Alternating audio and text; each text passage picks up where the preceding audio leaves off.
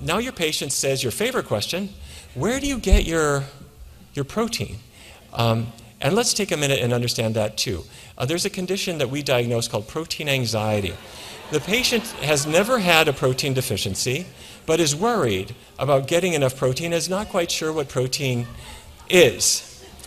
So the protein requirements, the recommended daily allowance, if we're looking in pounds, it's about 0.4 grams of protein per pound of your body weight. If you're thinking metric, it's about 0.8 grams per kilogram. So for a woman, call it 46 grams a day. For a man, maybe 56. There's a margin for error. Most people would get by perfectly fine on less than that, but that's a good recommendation.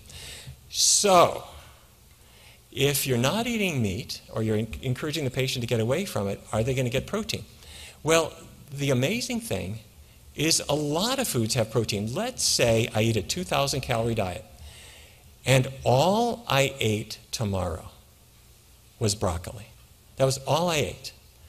I would get 146 grams of protein. If all I ate the next day was lentils, in 2,000 calories, I'm getting 157 grams of protein. If all I ate was corn or all I ate was oatmeal, I still get a lot of protein.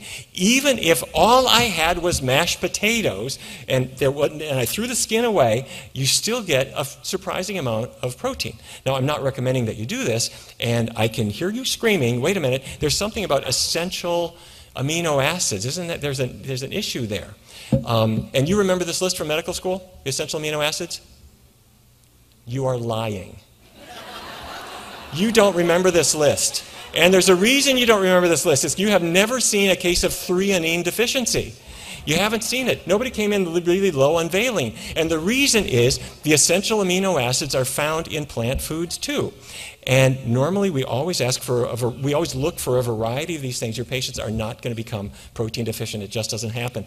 And the A&D came and weighed in on this and said vegetarian, including vegan diets, typically meet or exceed protein intakes as long as you're eating food, as long as you're eating enough calories. And that's also true for athletes. So athletes need more protein. They do.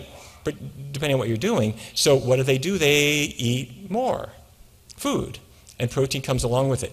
So the old notion that I grew up with in Fargo, North Dakota was your protein foods, meat has protein, but the vegetables, other things don't have protein at all. The thing to get across to your patients is other foods have protein. Vegetables have protein.